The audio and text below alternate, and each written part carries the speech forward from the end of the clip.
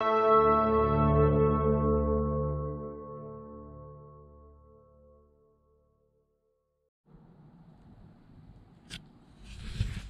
right, guys, welcome back to Southeast Speed Shop. Really quick video tonight. I just want to give you a quick update on the progress of the third gen. A lot of this kind of body work and paint work stuff, pretty monotonous and boring. A lot of sanding, taking panels off, stuff that you guys can find other channels if you really want to know how to do the body work stuff. I've gone over some of it in previous videos, like the Nova, but trying to get a lot of stuff done in a short amount of time. And I've been sick for a couple weeks with some allergy stuff anyway. Allergies here in Georgia, or the pollen and stuff, is terrible. So been out of commission a little bit. But I'm jumping back on it. And yeah, here's a quick video. Quick little rundown of where we're at. As you can see, I got the hood off the car. I've got the hood blisters done. Check these things out. So they've been heavily modified. Turn them over here and show you a little bit what we did. I had to cut these stud humps, I don't know. Anyway, they stuck up quite a bit higher because these things are supposed to sit down into a trough, into a hood made for, specifically a Z28 hood that's made for these vents. I have a flat hood because I have an RS car, so I modified these to work with my flat hood. And I like that because the look is just as basically the same. Actually, I think they're going to be a little bit taller, a little bit more prominent than the Z28 style because they're sunk down in there. So I dig that. So anyway, got these things relocated, and I've got a video I think on some of that I've done. Also, I cut out the piece inside here so that it would be a functional hood scoop, and also cut my hood. So I've got holes in the hood to support functional air scoops. So yeah, anything we do, we want it to be functional.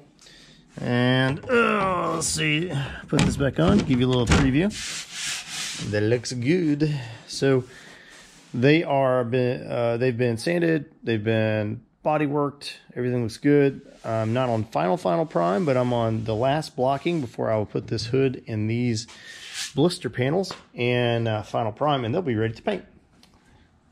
So progress there. And then can't see it really well, but this is the front fender. Got it off the car. Let me show you the car. Take a look and see what's happening over here. Here we go. She's naked. Ground effects are off. Front fender's off, obviously. The hood's off, obviously. The front end had a tweak to it. A tree had apparently fell in the front of the car and messed up the old front bumper. So we got a new front bumper. It is in primer, ready to go. I bought a new front spoiler piece, so the whole front end will be brand new.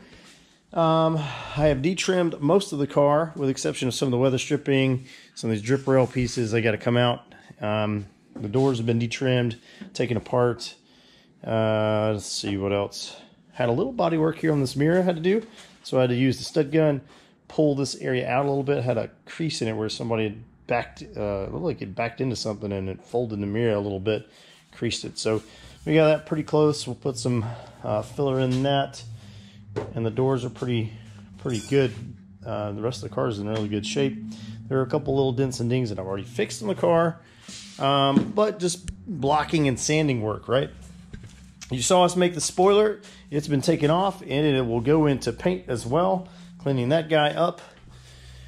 Yeah, just detrimmed. Still got to get the door handle, door lock out of this side, but the door detrimmed. This door had been replaced on this car, and I knew that when I bought it, but the door that's on it's actually in really good shape. Actually better shape than the other door, but it just didn't get painted very well when they moved, you know, when they put it on, whenever that was. Could have been any time. Could have been 91. Could have been 3 years ago. Who knows?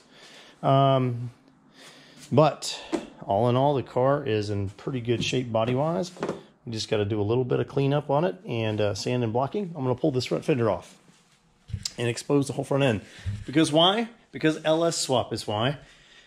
Next thing to do, once this all the body panels come off and the detrimming work comes, and I take all the interior out of it, I'm going to put all that stuff in the trailer, gut the car, and then the engine's got to come out.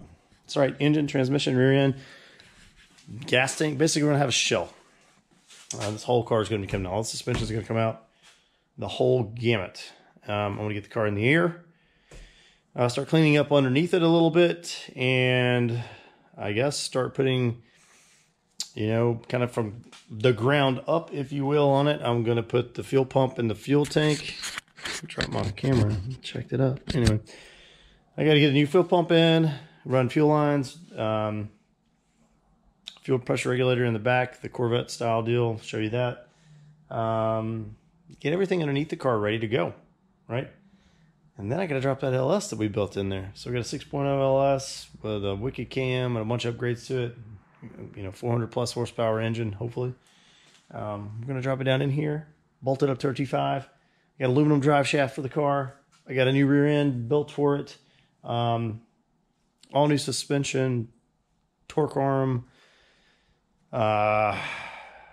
you name it. Everything's going to be new. We got a lot to do. Like basically build the whole car.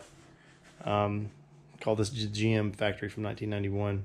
Welcome to Canada.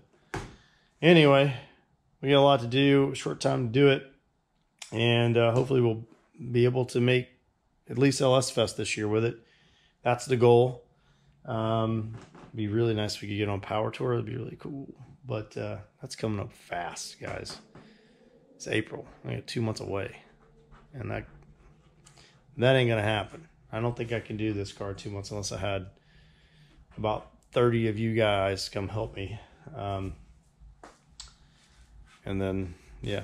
Anyway, so that's kind of where we're at right now. If you can see back into there's some Coney shocks and some all kinds of goodies for suspension back there. But anyway, guys, hope you're doing well. Third gen's on the move. A lot to do.